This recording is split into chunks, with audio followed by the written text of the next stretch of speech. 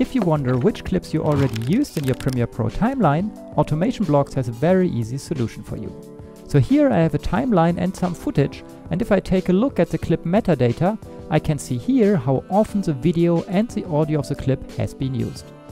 Now if you select all those clips and run the Automation Blocks tool Move Used Clips to Subbin, you can see that it created a subbin and moved all clips into it which have been used already.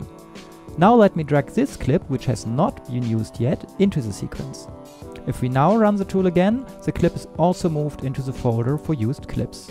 Similarly, if I delete some clips from the sequence, such that they are not used anymore, I can run the tool again and the clips are moved out of the subfolder. By default, the tool only processes selected clips, but if you uncheck this box here, it will process all footage in your project. Also, by default, the tool considers a clip to be used if either its audio or its video has been used.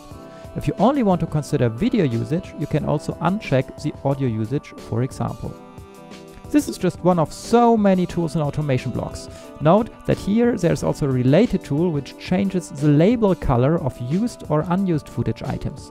So I highly recommend to check out this tool too, which we explain in a separate tutorial.